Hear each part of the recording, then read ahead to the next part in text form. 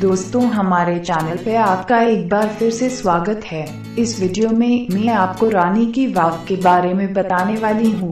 हमारा वीडियो अच्छा लगे तो हमारा चैनल जरूर सब्सक्राइब करें। भारत में गुजरात के पाटन में रानी की वाव स्थित है। यूनेस्को ने इसे विश्व धरोहर स्थल घोषित किया है। यह वाव 64 मीटर लंबा, 20 मीटर चौड़ा और 27 मीटर गहरा है। इस बावड़ी में एक द्वार भी है, जिसमें से 30 किलोमीटर लंबी सुरंग निकलती है। इस बावड़ी को प्रेम का प्रतीक भी कहा जाता है।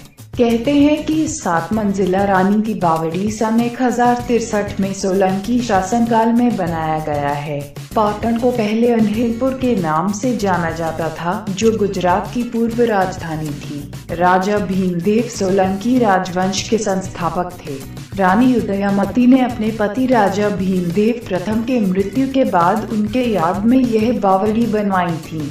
यह भारत में अपनी तरह का अनूठा वाव है। यह बावड़ी तकरीबन 700 सालों तक सरस्वती नदी के नीचे दबी हुई थी। हाल ही में सन 1980 में भारत के पुरातन विभाग ने फिर से इसे खोज निकाला। 7 मंजिला यह बावड़ी मारू गुर्जर शैली का साक्ष्य है। इस बावड़ी को 7 मंजिला माना जाता था, किंतु अब यह 5 मंजिला ही रह गई है।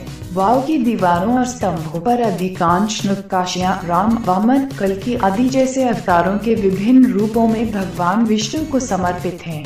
हमारा वीडियो लाइक और शेयर करना मत भूलिए। हमारा वीडियो देखने के लिए धन्यवाद।